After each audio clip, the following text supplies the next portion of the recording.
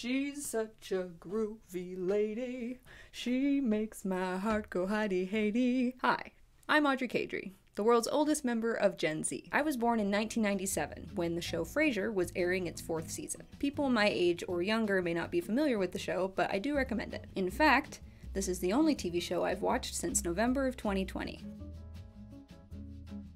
Yep, now I'm not a master of comedy or film/TV show analyzer, but I have watched this show all the way through over and over again for over a year, so I'm pretty well acquainted with it. So, because I have amassed a good chunk of knowledge and opinions about this TV show, I thought I'd volunteer myself to guide you through this deep dive into Frasier. Frasier is a critically acclaimed American sitcom, which premiered on September 16th, 1993 and ran until May of 2004. It was created by David Angel, Peter Casey, and David Lee. It's a spin-off of the show Cheers, which ran from 1982 to 1993 and is regarded as one of the most successful spin-off shows ever created. Now, disclaimer, I have not seen Cheers. Everything I know about Cheers comes from references and cameos on Frasier. So just keep in mind that my analysis and opinions are coming from a person who has only seen Frasier 87 times. Another disclaimer, this video won't be spoiler-free. I have a lot of things I want to discuss and I will go into detail, and it's hard to do that without spoilers. So if you're interested in watching this show spoiler-free, go ahead and do that and then come back to this video. So without further ado, let's dive into Frasier. This is my Daphne outfit. I'm just doing a little, like, what is this called?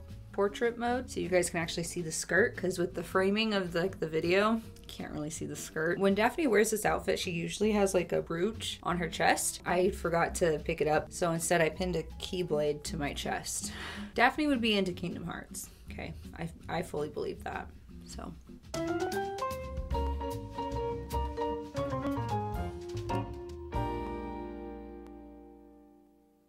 Listen to yourself, Bob. You follow her to work. You eavesdrop on her calls. You open her mail. The minute you started doing these things, the relationship was over. Thank you for your call. You don't understand. You see, it's not the same as Dad being wrong or you're being wrong. I have a degree from Harvard. Whenever I am wrong, the world makes a little less sense. Frasier is our main character, played by Kelsey Grammer. The eldest son of the Crane family, Frasier is a psychiatrist and radio show host at KACL. When the show opens, he has just moved from Boston back to his hometown of Seattle following his divorce. Frasier reconnects with his father and brother and tries to make a fresh start for himself as a newly single man. Frasier has a lot of qualities. Maybe I'll let some of the other characters list his characteristics. Snippy. Snippy. Sarcastic. Bossy. Huffy. Vain. Oh, well, how nice we finally found an activity we can all enjoy together. You'll be fine. You'll bounce back. You're tough. And resourceful. Resilient. Optimistic. Tenacious. Conceited. Different list, Daff. He's the kind of person that I wouldn't like to meet, but I do enjoy watching him on the show. Is that mean? I just don't really like, that's the thing. I love this show, but I also recognize that Frasier as a person is kind of unlikable. But like, he's charming, he's endearing. He's pretentious, he's a snob, he has a flair for the dramatic, he loves to nitpick, and he's stubborn to a fault. He also has a huge case of oldest sibling syndrome. Thinks his word is gospel, tries to control others, drawn to leadership roles, complicated relationship with parents. I wouldn't know anything about that. He also speaks French too much. Most episodes center around Frasier's pride, snobbery, or stubbornness getting him into trouble. Like in season 7, when he requests that a restaurant put a caricature of him up on the wall, and then doesn't like it and requests to change it 3 times. His endless pursuit of perfection and the need to preserve his image often leads to his downfall. There's an episode where he and his brother think that because they know food and know wine, and have style, taste, and refinement, they can just buy a failing restaurant and bring it back to life. Have you decided what you'd like? Yes, I'd like the whole damn place, right from the wine cellar to the rafters. And for the lady? They're so caught up in how it'll boost their reputation that they completely gloss over the hard work that goes into running a restaurant. Frasier is a man of extreme emotions and even more extreme reactions. He is prone to the tantrum. Where's my paper? Who stole my paper? Mrs. Everly, you old bat! I know it's you! People of Seattle! Listen to me! We are not barbarians! We are not Neanderthals! And we are not French! His tendency to bulldoze over the other characters combined with his passionate lectures means he's a force to be reckoned with when upset. You note the time on your watch. This is Explanation, please.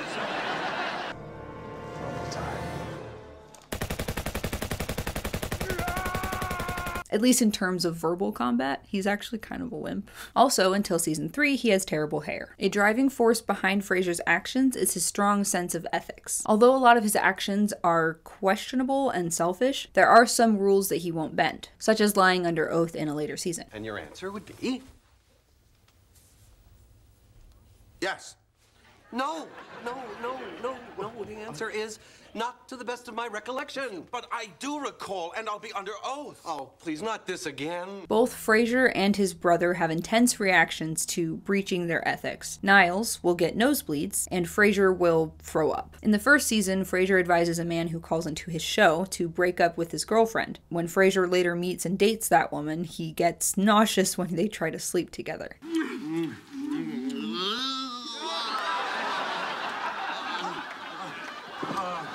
On the other hand, Frasier's uncompromising nature means he's also kind of a Karen, such as when he follows this guy behind the counter in the coffee shop because he was served a day-old scone. Both he and his brother Niles are Karens. They seem to take pleasure in imposing impossible standards on service workers. How was your dinner?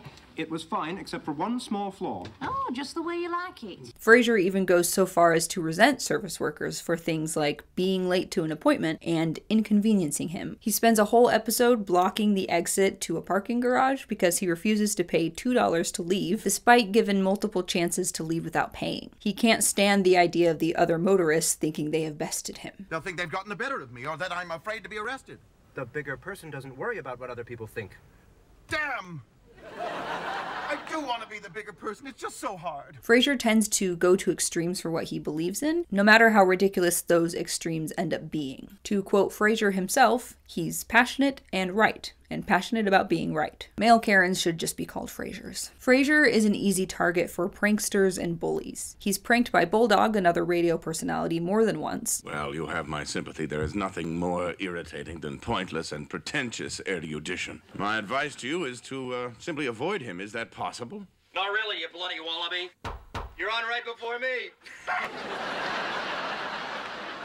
This prank call style is done again with Carlos and the Chicken, and surprisingly, Bulldog's jokes are better and less problematic.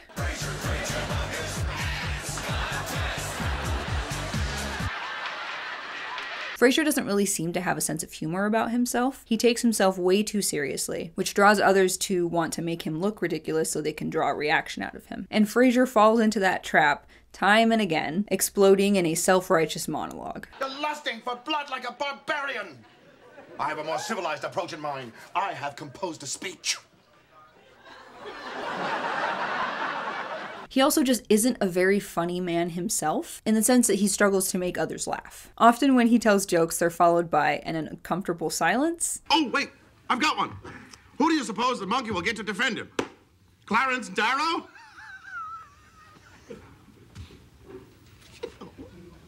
Some of my favorite episodes kind of analyze Frasier's psyche. In one episode, Frasier is receiving a Lifetime Achievement Award, which obviously causes him to reflect on his life and his achievements. Frasier fixates on a note sent with flowers from a former mentor of his, and so he visits him, kind of looking for answers. Frasier? What the hell is wrong with me? Frasier admits to feeling kind of empty, probably that he doesn't deserve this Lifetime Achievement Award. My point is that at the age of 8, at 8, you began to use psychiatry as a way to deal with a world that scared you to death. And this Lifetime Achievement Award has made you realize that your career is finite. And once it's gone, all you'll have left is that frightened 8-year-old boy. Frasier tends to mostly deal with the mind in more like hands-off logical sense than with the heart and like emotions. Perhaps, caller, if we reframe the issue, we can... Redefining the problem, deal with the feelings. I can suggest certain visualization techniques. He knows them already. Look, if he knows all this, then why is he calling? He told you, because he's empty. Keep going. Well, sometimes it helps to write yourself a letter. He's already got himself on the phone. But I don't know what he wants. Then why do you keep trying to bury him in psychiatric exercises? Because that's all I have. Frasier eventually loses his job and loses the jobs of everyone at KACL pretty spectacularly, is so in denial over this that the whole episode is structured through the stages of grief. And by the end, he has to kind of be shocked out of denial by Niles. Frasier, you're not famous anymore. And has the most incredible tantrum I've ever seen from the man. Well, that's probably enough now. Okay. Dr. Queen, my Grammy Moon had a saying. What are you trying to do, kid? His whole identity had been centered around his career and his popularity and celebrity, so losing that was quite a big blow for Frasier. The biggest reason why Frasier Crane is such an entertaining character is Kelsey Grammer's performance. His over-the-top projections and emotional outbursts. To this day, there is a sucking chest wound where once there dwelled a heart. Diane! And screw, may I add, you! I was thinking we could have that meeting next Tuesday. We have met! And even just the way Frasier speaks, the Frasier accent, is amusing. I guess Niles's is too.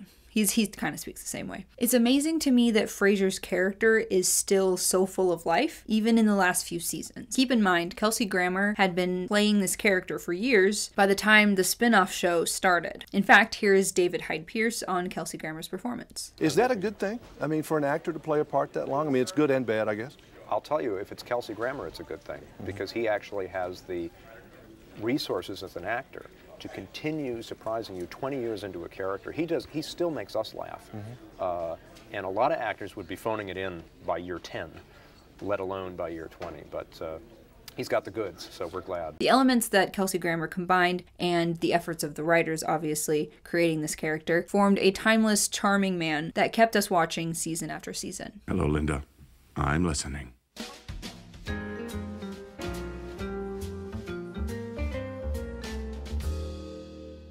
Twitched his tail for 2 minutes.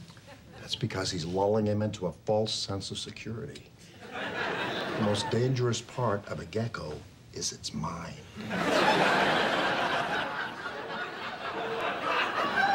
Martin, or Marty Crane, is played by John Mahoney. He is Frasier's father and my favorite character. The first episode centers on Frasier's complicated relationship with him, something that is revisited and developed throughout each season. Martin was a police officer for 30 years when a gunshot wound to the hip forced him to retire and later move into Frasier's apartment. I'm sorry that I kind of have a whistle sometimes when I say my S's, so when I say Frasier, it whistles. Martin is down-to-earth, snarky, old-fashioned, a stark contrast to his sons, especially Frasier. It's asking me to enter my 6-digit access code. What'll I do? Why don't you just punch in whatever keys spell out snobby? Martin is a homebody, he likes things to stay the same, and he's usually a good judge of character. He's stubborn, grumpy, and you can usually find him watching TV. He's usually the one to guilt trip other characters, especially using his age to manipulate them into doing things for him. I can go some other time. I'm sure Daphne's got something in the fridge I can heat up.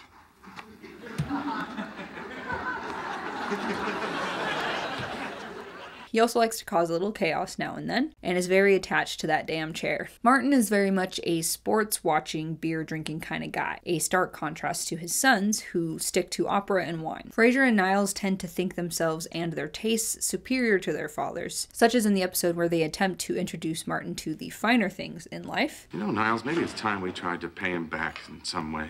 Expose him to some of the finer things so that he'd stop lumbering through life like some great polyester dinosaur. Frasier and Niles tend to underestimate Martin's intelligence. Although Frasier and Niles are trained psychiatrists, they often leap headfirst into harebrained schemes, which Martin advises against. Martin is often the one to know how to better navigate social situations, such as convincing the other talent to side with the workers when there's a strike. After all this, well, she won't have to worry about the support staff backing you guys up, will she? Oh, but no, that's crazy. I'm not suggesting that Kate might be coming after our money next. No, she wouldn't do that. She's a peach, right? Soft as a cream puff. And we all know no one here is overpaid. Suddenly I'm feeling very Norma Ray. Martin knows his sons underestimate him and sometimes uses this to his advantage. With a few well-timed comments, he gets Daphne and Niles to clean the apartment and make dinner for him, all without leaving his chair. You sure you don't want to stick around? I was just going to open a can of spaghetti. But you have sea bass in the fridge. Oh, it'll probably last another day. Oh, I think you should cook it tonight. Oh, what am I supposed to do? Well, just take 1 clove of garlic, 2 tablespoons of finely minced fresh ginger. Oh, for heaven's sake, I'll do it myself. I suppose I'll lay the table. No, no, Daphne. You've done enough for today. That's Frasier's job. He seems kind of lazy, but I mean, he is retired and he's got a bad hip. But he's also the advocate for hard work and not taking any shortcuts. Despite how often they butt heads, Martin is very proud of his sons and resents any implication that he's disappointed in them. So I guess if I had to pick my 2 biggest disappointments. You stop right there. You will not put these words in my mouth. I was always proud of you boys, and I will not be portrayed as some drunken, judgmental jackass. He has trouble expressing his emotions, especially saying the phrase, "I love you." It's obvious that he doesn't understand his sons and wishes they had more overlapping interests, but he takes great pride in their achievements. Throughout the show, Martin's gruff exterior begins to soften, and he has some very real bonding moments with both Frasier and Niles. In the first season, he's hesitant to enter back into the dating scene again, because he's still uncomfortable with the idea of becoming close with someone who's not his late wife. Martin ends up with Frasier's childhood babysitter, who is a great match for him. I think what draws me to Martin as a character the most is his contentment with the small and simple things in life. Martin spends his time playing with his pet, hanging out with his buddies, and avoiding exercise. And I can relate to that. He's the kind of character who makes you feel at home. He's the regular guy that you can relate to, who you can see yourself drinking a beer with while watching game show reruns on TV. His wit is as sharp as his son's, and his wisdom, though sometimes underappreciated in the moment, can be recognized in retrospect.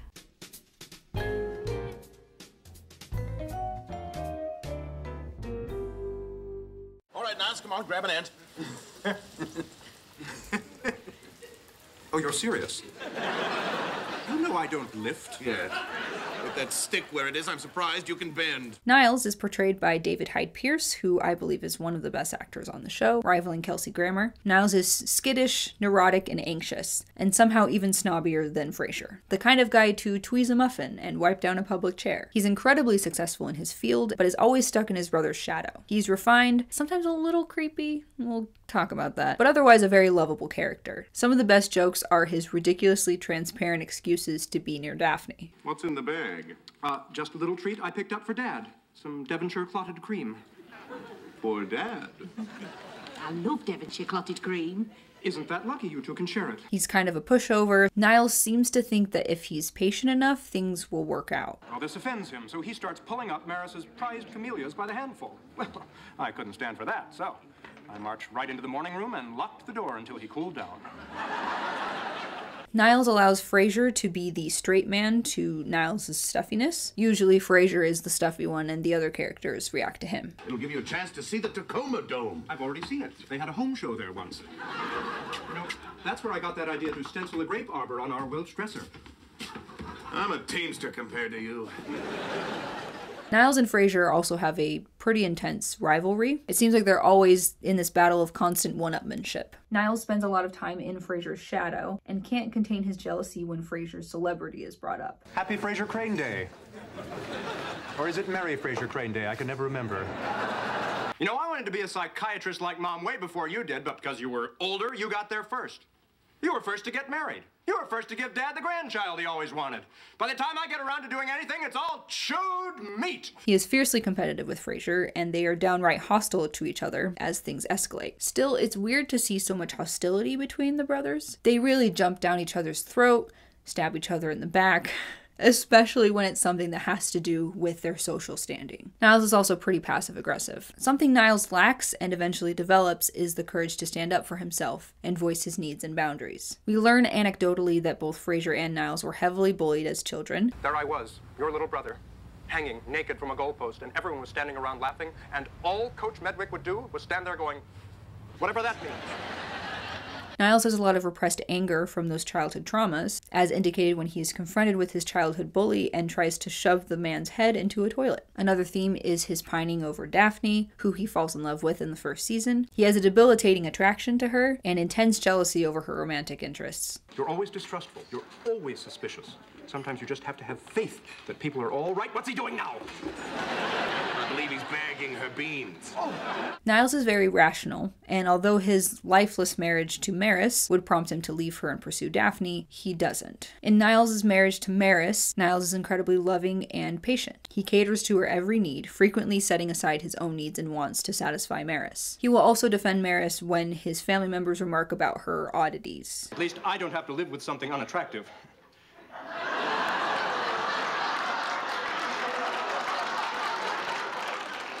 Maris walks all over him during their marriage and continues to manipulate him during their separation and divorce. She always puts her needs above his. She never attends family functions.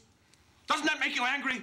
Well, over the years, I've learned to accept Maris's eccentricities. Oh, she's not being eccentric. She's being arrogant and selfish. If he says he's not angry, he's not angry. And even if I were angry, what would you have me do? Let it out! Well, I am letting it out. I'm getting hives. Niles truly deserves better. Maris, unfortunately, has quite a hold on him. Maris has changed.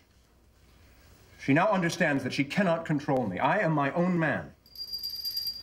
I don't actually respond to that. It's a little joke we have between us. Okay, that means business. Despite how horribly she treats him, he's jealous of the lovers that she takes after their separation and tries to reconcile with her several times, until he discovers that their marriage counselor is also having an affair with Maris. Maris?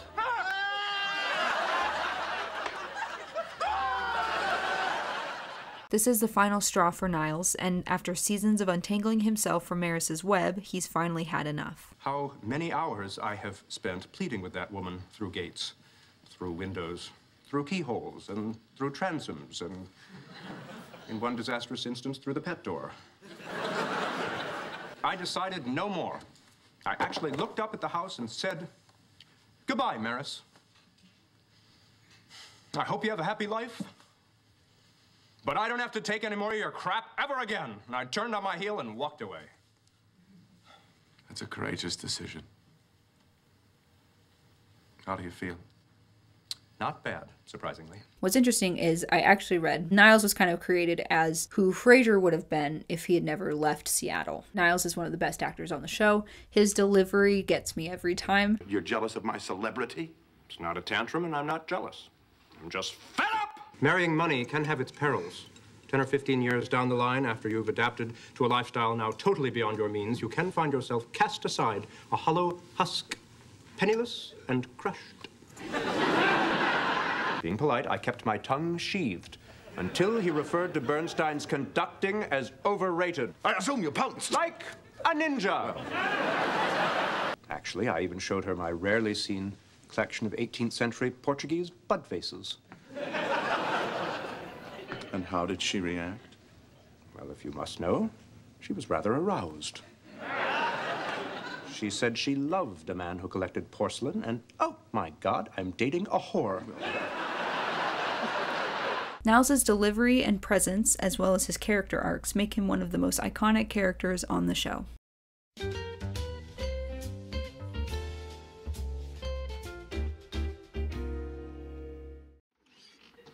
Oh, hello. Caught me with my hand in the biscuit tin. I'm Daphne. Daphne Moon. Frasier, she's phenomenal. It's a gift. Well, cheerio. Ta-ta. Daphne Moon, played by Jane Leeves, is kooky, psychic, and plays the down-to-earth foil, or opposite, to Niles' refined snobbery. She's Martin's home healthcare worker, but also takes on the role of housekeeper and emotional laborer. Her life before moving in with Frasier and Martin is pieced together from weird snatches of her backstory. Daphne has a tendency to launch into bizarre stories about her childhood, which she recounts happily, and the other characters tolerate. Until that year, the spring thaw set in early, and poor Michael went right through the ice. Oh, they caught hell for that one, they did. Caught it worse a week later when Michael's toe finally fell off. Michael cried and cried until they told him to put it under his pillow for the toe fairy. Then when he got £5 quid for it. Why, it was all they could do to stop him from sawing off the rest of them. Of course. What's keeping you guys with that box? Daphne and Martin are also a great duo. From the hints about Daphne's past, we learn that she had a troubled home life, and her parents are a real piece of work. Daphne's father is a deadbeat alcoholic, and Daphne's mother is the devil. Martin kind of becomes the parent that Daphne never had, and they become quite close. Daphne is a kind but tough addition to the family. She will voice her opinions and stand up for herself. She's often the buffer between Frasier and Martin. You gotta come with us. Why? Well, Frasier and I don't have anything to talk about. I always feel more comfortable if there's somebody else around or if the TV's blaring. Daphne is also very trusting of people. She's also shown to be very patient. I mean, she does live with Frasier and Martin for years, goodness gracious. I think Daphne is just so at home with the Cranes and her role in the household that she never really looks for anything better. She has everything that she wants and needs, although she could be paid more. Daphne is in the main cast, but she's not really focused on very much, especially because she is kind of the object that Niles is pining over. We don't spend as much time in Daphne's head. Many scenes with Daphne are spent viewing her through the lens of Niles' affection for her. That's why I do love episodes that are a little more Daphne-centric or focus on her, because I just want to know more about her as a character. Daphne's cheerfulness and positive attitude through the hardships she's weathered seem to be her main coping mechanism. Kind of a little bit toxic positivity, but it works for her. She often recalls memories that are unpleasant and just talks about them cheerfully. But my mum would always say, enjoy it while you can. There'll be no water in hell. Of course, that was her answer for everything. Eat your veggies, there'll be no Brussels sprouts in hell. Have a lie down, there'll be no naps in hell. Daphne, I am a therapist. I'd like to talk about this sometime. About what? I'm also kind of sad that as the series goes on, Daphne's kookiness is toned way down. I miss the weird Daphne. Daphne's also shown in later seasons to have a lot of pent-up anger, and there is an episode where she is absolutely pushed to the brink. You threw all my wet clothes all over the floor. Oh, I'm sorry. I didn't realize they were still wet. Here, let me help. What are you doing? Ooh, that's nice and hot. Stop it! What? Not fast enough for you. Here. Stop it! Maybe if we air dried them. That should do it. You're happy now?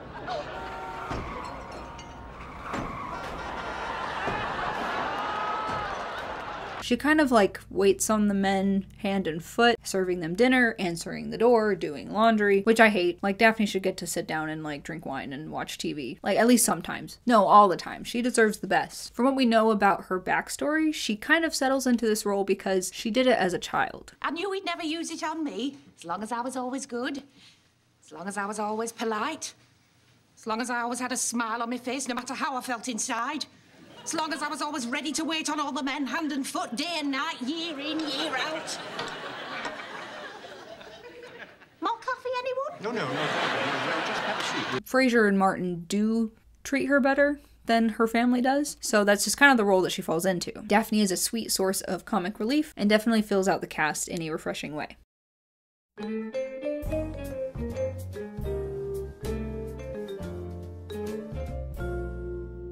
Aren't you the cutest little thing? Oh, yeah, give me a kiss, give me a kiss.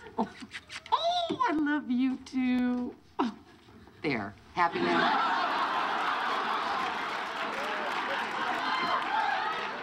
Ross, how can you just toss him aside after such a tender display of affection? I can do it with men, too. And finally, Roz Doyle, who is played by Peri Gilpin, is Frasier's producer. She is witty, has quite the love life, and no shame about it. There's some advice I need. About what? A subject in which you are quite well versed, sex. How can I help you? What do you do when the romance goes out of a relationship? I get dressed and go home. That does make her the butt of many promiscuity jokes. The label says it's famously spreadable. Funny, Roz, doesn't your label say the same thing? What does yours say, Niles? May cause drowsiness? Is there no place I can go without running into some guy I've dated? I was reading about a Trappist monastery in the Amazon that they somehow built into the treetops. Shut up, you big doily. She stays true to herself, voices what she wants, doesn't take shit from anyone. She has a pretty thick skin, but later on we do see some moments of true vulnerability between her and Frasier. Frasier and Roz also have a strained relationship at first, but become close as time goes on. Niles and Roz have a rocky relationship, with him just constantly forgetting who she is, and her taking delight in lobbing insults at him. That's a nice jacket. Thank you. It's offbeat. And what is that supposed to mean, offbeat? Well... No, wait, I think I know exactly what it means. Offbeat is in cheap. Well, excuse me for not being rich enough to shop at the International House of Tight-Ass like you and Maris the Heiress. That is what you meant, right? Yes, but I had no idea you'd pick up on it. Roz is very hardworking, independent, and confident in her abilities. Though not acknowledged by Frasier, the success of his show is in large part due to her producing skills. Also, she's possibly bisexual, or bi-curious at least. Oh, you too, huh? I thought I sensed a little spark between us, Roz. A spark? Maybe after the show we could get a drink or have some dinner? Ah.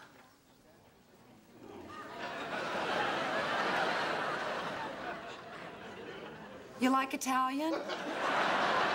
I'd make out with Roz. In a later season, Roz becomes pregnant and struggles to adapt to the major changes that her pregnancy brings to her social life and appearance and body. It sounds to me as if each suitor possesses one quality that you admire. Rather than choose among them, why not try to find one person who fits all your criteria? Why don't you call back when you're a working single mother whose choice in dates is between a guy with 8 teeth and a guy whose hair is painted on?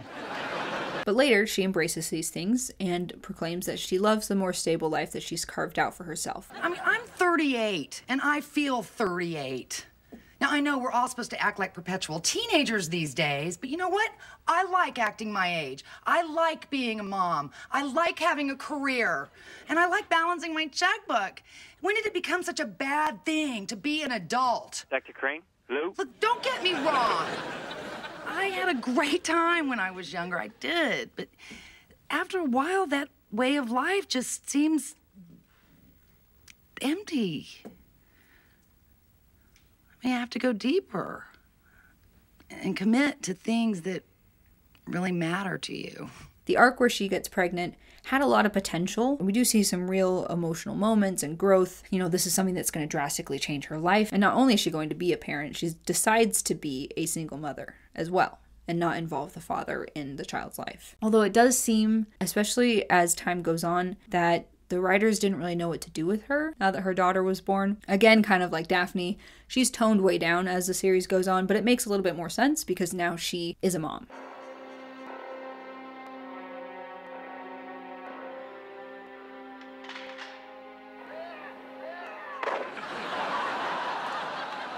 Oh, and finally, we have Eddie, Martin's dog. Time he learned what it's like to be stared at all the time. Bring it on, Buster. You got nothing. You can't touch me. I'm... Eddie is played by Moose, and later his son, Enzo. Enzo is actually one of the puppies seen in the second season episode where Eddie fathers puppies. He does some amazing tricks on this show. Someone give this dog an award. He came in flying down, just running so fast, and he stopped right there. And he looked at me, and I could see in his eyes, and as a matter of fact, we could all see, he went blank, just completely forgot what he had to do. But didn't want to disappoint me, so he ran all by himself, all his tricks. So he started circling, barking, waving, you know, is that what you want? Is that what you want? And went through the whole repertoire. He apparently was the biggest diva on set. John Mahoney said that they would apply liver pate behind their ears so the dog would nuzzle them because Moose never really took to any of them. Kelsey Grammer even says that Moose would bite John Mahoney, which I don't know if that's been confirmed or not. But Moose and Enzo, father and son, could not be in the same room, kind of mirroring the show with Frasier and Martin. There are some other notable side characters. Lilith, Frasier's ex-wife, who is the sexiest person on the show. I would make out with Lilith. Bebe Glazer, Frasier's agent. Kenny Daly, the station manager in later seasons. And Noel Shemsky, who goes on one date with Roz and is in love with her for the rest of the show. He's very creepy. Hi, Dr. Crane. It's driving me crazy. Hi, Dr. Crane. Did you sign this petition? It's to the talented producers of Star Trek suggesting a new character. The all-powerful space vixen, Rosalinda. Four-breasted queen of the planet Rosniak. I'll sign that. She never returns those feelings. She's constantly like, leave me alone. It's kind of stalkerish. He's pretty harmless, but again, creepy. There are some really funny moments, though, between him and Bulldog, because Bulldog... Oh, I forgot Bulldog. I mentioned him in Frasier's character section. He's the sports guy at KACL. This stinks! This is total BS! This stinks! This stinks! This stinks! This stinks! This is total BS! Ladies' man, harasser, kind of pretty thick-headed in that he uses his head to get stuff from vending machines. He has some real moments, but yeah, I mean, he's just not really a great guy. Anyway, obviously they're competing over Roz. Noel's reactions to him are pretty funny. You took me under your wing. It's crowded under there.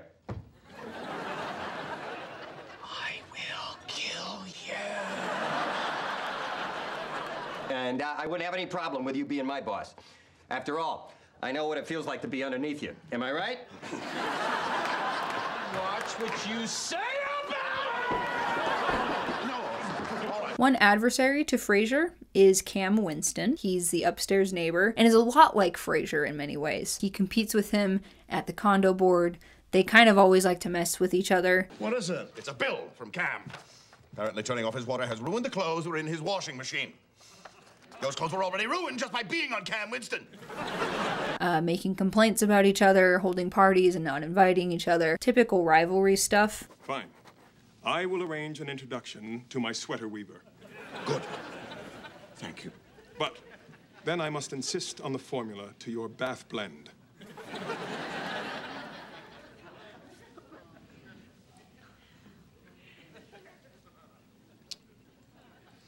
I think we were closer on an earlier draft. Concur. I actually ship Cam and Frasier. Enemies to lovers, slow burn.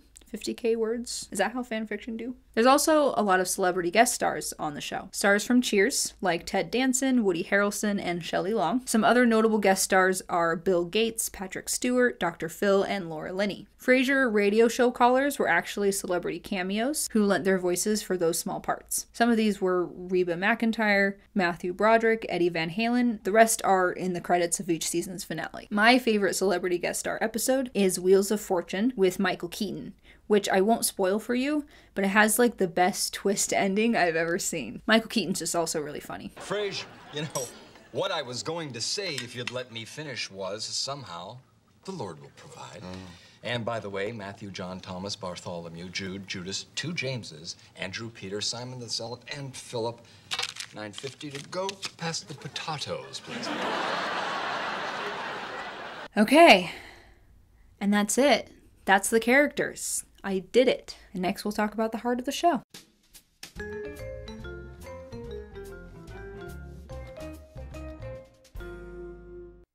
Just trying to do the right thing here. I'm trying to be the good son. Oh, don't worry, son. After I'm gone, you can live guilt-free knowing you've done right by your papa. You think that's what this is all about? Guilt? Isn't it? Of course it is! But the point is, I did it. I took you in, and I got news for you. I wanted to do it because you're my father. And how do you repay me? Ever since you moved in here, it's been a snide comment about this or a smart little put-down about that. Well, I've done my best to make a home here for you. And once, just once, would it have killed you to say thank you? One lousy thank you. There are 2 main emotional arcs that I return to throughout the seasons, what I call the heart of the show. Those are Frasier and Martin's father-son relationship and Niles and Daphne's slow burn romance. Interestingly, one is about 2 people who want nothing to do with each other and are forced to live together, and the other is 2 people who are unable to be together, eventually falling in love. First, let's talk about Frasier and Martin. To put it simply, Frasier and Martin do not get along. They are at odds with each other constantly, especially in the first 2 seasons. They are both stubborn, hot-headed, and can't resist the snide remarks about the other. Oh, how should I expect anything out of you? You are the most cold, intractable, unapproachable, distant, stubborn, cold man I've ever known. You said cold twice, Mr. Egghead. Egghead twice, too. Martin and Frasier's battles often escalate to yelling, lobbing insults at each other. It's no wonder that it takes years of tolerating and learning about each other to undo the damage done by the hostility scene in the show, not to mention whatever had happened years before. Their interests are very different, so there are few activities to bond with each other over. Frasier attempts to go ice fishing, attends basketball games, goes hunting, but Frasier and Niles also try to change their father so he's easier for them to deal with, which is unsuccessful, no matter how many Armani suits they buy him. Then there are the battles over the chair. Excuse me, wait a minute. Where do you want it? Where's the TV? It's in that credenza. Point it at that thing. Look, Dad, as dear as I'm sure that this piece is to you, I just don't think it goes with anything here. I know. It's eclectic.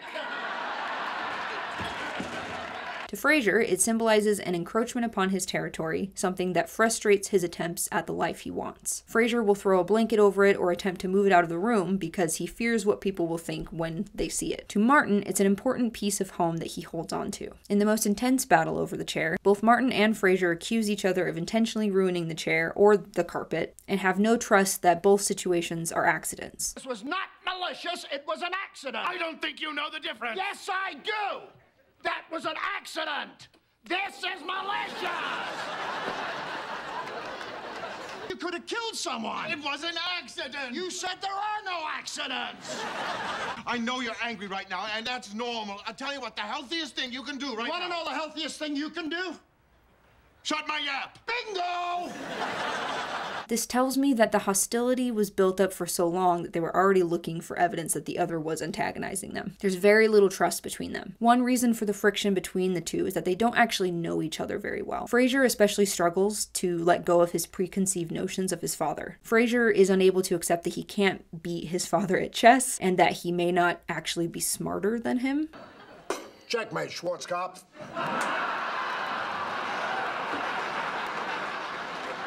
And again, we've established that Frasier and Niles are both very intellectual, cultured, intelligent people. And Martin has a lot of street smarts. But they also must have gotten that intelligence from somewhere, and it didn't all come from their mother. When Niles discovers that one of their parents had an affair when they were children, Martin takes the fall to protect the image of Hester, their mother. You want to know the truth? Fine. I had an affair. It happened a long time ago, and it's not anything I'm proud of. This leads to Martin and Frasier bonding over the spouses that cheated on them. Why didn't you tell me it was Mom? Because it was none of your damn business, and it still isn't. Look, Dad, I don't blame you for being defensive, but I had a right to know. And for your information, this sort of thing happens to a lot of people.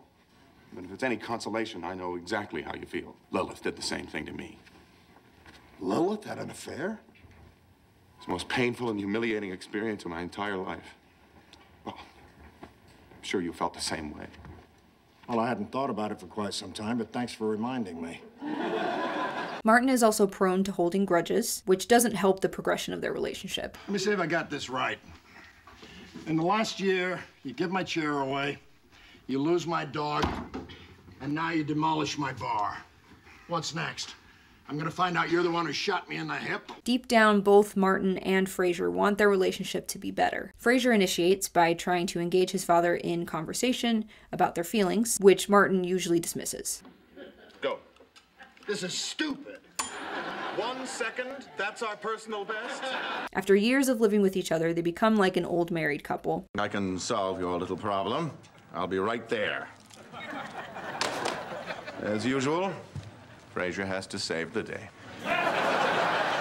As usual, Martin has to hear about it. There are a couple of opportunities where Martin could go elsewhere, like to live with Niles or to a retirement home, but Frasier doesn't want him to. We've both been a little cranky. It's probably just the rain. No, Dad, listen. I want us to go to games together. I really do. And I want us to see movies and go drinking at McGinty's. Well, that's great, son. No, Dad, I'm trying to say something here. I'm not ready for you to leave. I don't want you to move in here. I'd miss you too much. It is very heartwarming seeing the growth and seeing the difference in how they interact with each other in the final episodes versus flipping back to the beginning and just the friction and the headbutting. Thank you, Frasier, for, well, you know.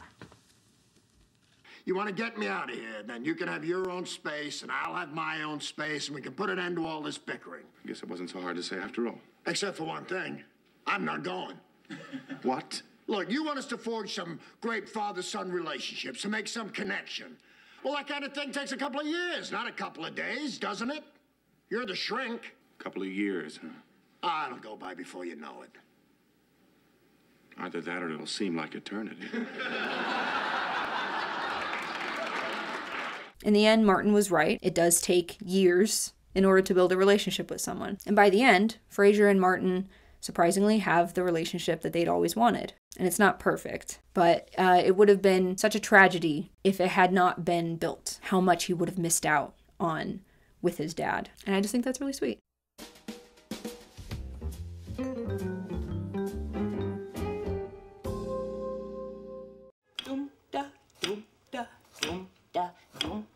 Hard and soul, I fell in love with you. Hard and soul, the way a fool would do. Madly, because you held me tight and stole a kiss in the night. Niles falls for Daphne instantly after meeting her. Despite his clumsy, obvious infatuation with her, Daphne is completely oblivious to his feelings. Niles and Daphne have natural chemistry between the two of them. Niles is often flustered, attempting to be coy, while Daphne is just happy to be there. You know, it's always so obvious when a man likes a woman. You can just tell by his awkward body language. Shifting in his chair. He doesn't know quite what to do with his hands. He's as nervous as a hen. Oh, for God's sake, stop fidgeting.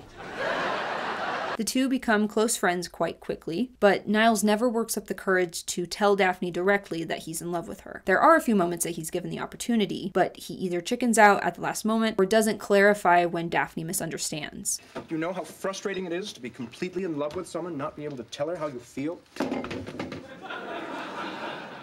Sorry, I just came back for the fabric softener. I didn't mean... I'm sorry. Oh my God, oh my God, oh my God. Well, this woman you're so in love with, who is she? You didn't hear that part, did you? No, so come on. What's her name? You can't back out now. Her name just happens to be... Phyllis. Oh, I've never heard that name. Phyllis. This is probably for the best because Daphne doesn't realize she has feelings for him or develops feelings for him in return until he's already with Mel, his second wife, and is starting to get over her, so he tells himself. With Daphne being so oblivious to Niles' infatuation with her, the reveal may have been too sudden or too jarring for her to handle, and she might have politely friend-zoned him and crushed him in the process. This results in the tension between Niles and Daphne building until everything is revealed in the 7th season. Again, spoilers. I'm talking in depth about the show, so I'm sorry. All of this happens while Daphne is dating Donnie, which of course brings Niles a great deal of agony. He just doesn't see what Daphne sees in Donnie, and I honestly don't either, but he's just very upset. And then later on, of course, he meets Mel, and then he's like, oh, I'm good now. Frasier, who is high on medication for his ailing back, accidentally tells Daphne that Niles is in love with her, and Martin accidentally confirms it. I overheard him say he's in love with me. Jeez, not this. You knew about this? I'm not getting in the middle of this. Then it's true. Look, I kept my mouth shut for 6 years. I'm not saying anything now. When I said to your father, Dr. Crane's in love with me, he said it's been going on for 6 years now. What did he mean by that? What was that? He meant Niles. What? Niles. He's crazy about you. This comes as quite a shock to her, and her demeanor around Niles changes, which he notices immediately. Good evening, Daphne. Dr. Crane. You look different somehow. Have you done something new with your hair? Oh. Oh, that must be it. The focus shifts away from Niles' perspective to Daphne's feelings as she processes this information. We spend less time in Niles' head as a result.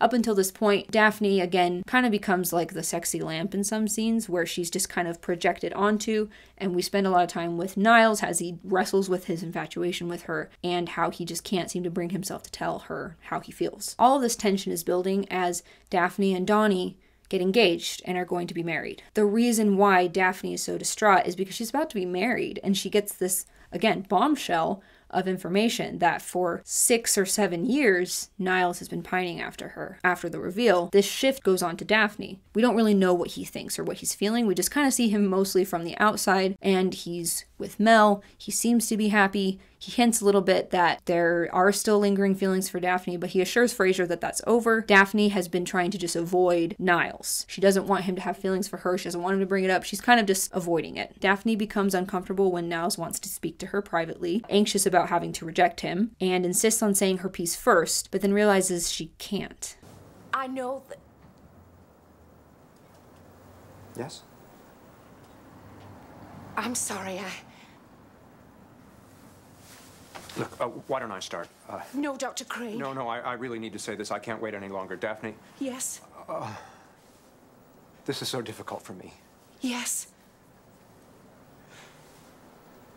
I need my Christmas present back. You what? I love that at this point, we don't really know what it is that she's realizing or what she's thinking, but it's clear that there's again another shift. From then on, we see hints of Daphne's inner struggle. She talks about the impulses we'd like to explore. We live in a civilized society, and there are certain rules we have to live by. We all have impulses we'd like to explore, but we don't. Daphne? Well, you can't just go chasing anyone you fancy just because you're suddenly attracted to them. There are certain things you don't do, no matter how tempted you are. She also gets drunk off of Bloody Marys and tells Niles how Mel is all wrong for him. And Martin and Frasier are a little suspicious. It's a little bit odd. But again, they don't pay attention to Daphne a lot. Now, I won't spoil the episode where Daphne and Niles do admit their feelings for each other. I think it does a good job of being emotionally satisfying and wrapping things up, so I'll let you watch it on your own. These are the episodes right here. This obviously means that there's another shift in the continuum of the show. I hope I'm using that word right. Niles and Daphne are together.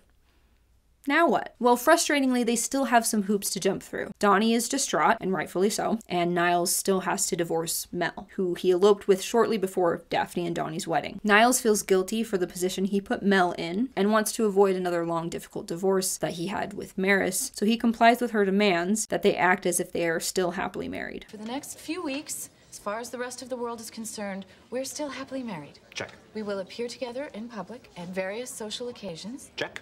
In private, I don't want to lay eyes on you. Check. However, this turns out to just be a tool that Mel uses to torment him and ruin his reputation. I have gone along with this charade because I hurt you, but now you're just dragging it out to be vindictive. I'm not going to tolerate it any longer. Oh, really? And what are you going to do about it? Keep pushing me, you'll find out. And during this time, Daphne and Niles have to sneak around. They can't be seen in public. They're driving to his apartment with Daphne hiding under piles of coats and blankets, which is frustrating for her. I mean, she just wants to be with this person. Once Niles finally stands up to Mel, the two are finally free to be together in public. No, Mel, why don't you listen for once? I'm through. I'll tell you when you're through, you spineless twit, and you're not even close! That's it, Mel. I'm sick of these games. Niles, don't make a scene. I don't care. I love Daphne. And I'm not putting her through this torture another second. This sham of a marriage is over. But another relationship hurdle is introduced. Niles and Daphne now have to confront 7 years worth of pining and fantasies from Niles' end. And that does affect their relationship. Daphne is overwhelmed by this, while Niles stays stuck in the fantasy and doesn't see Daphne as she really is. Look at us. We're magnificent together. We're moving in perfect sync. There's that word perfect again. I know what you're thinking. Just because this evening was perfect doesn't mean I'm idealizing Daphne. Niles, did you hear yourself out there? You called her a goddess.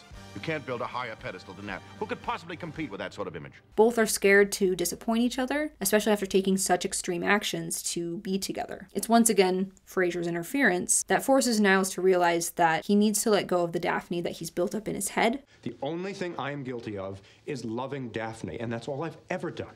Yes, and how did you love her? From afar. You were never in love with her. You were in love at her. Now you've been given a chance to experience her in a real, relationship, and yet for some reason you're resisting it.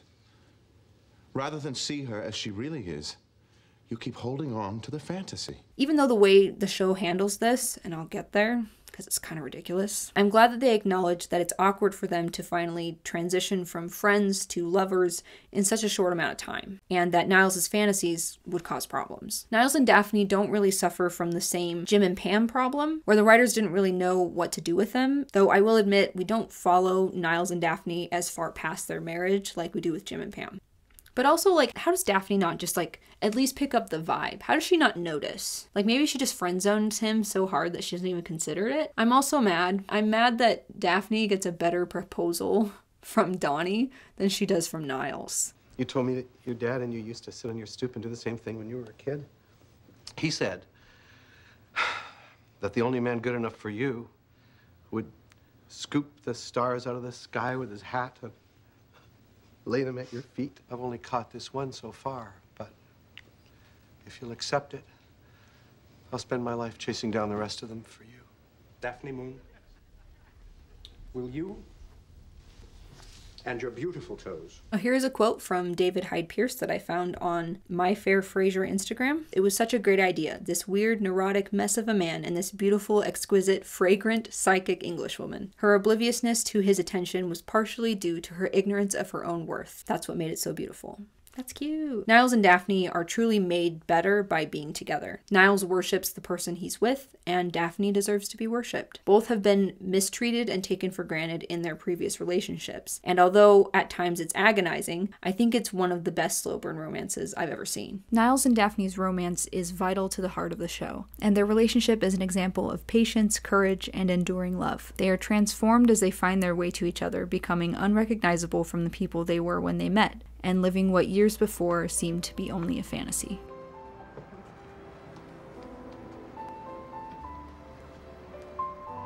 So where are you from? Manchester, England. Oh my. Big family? Hideously. And you? I'm from a small mountain village in Tibet. Tenzing Norgay used to carry me to school. No, but I've always wondered. Thank you for watching this video. I have worked on it for so long. It is a huge project. I have put so much heart into it, more than any other project I've worked on. This really means a lot to me. This is just part one. The second part will be out relatively soon, so hopefully you can be patient and stay tuned for that. Subscribe if you haven't already. Go ahead and give this video a like. Check down below for more fun Frasier content. And with that, double thumbs up, finger guns, high five.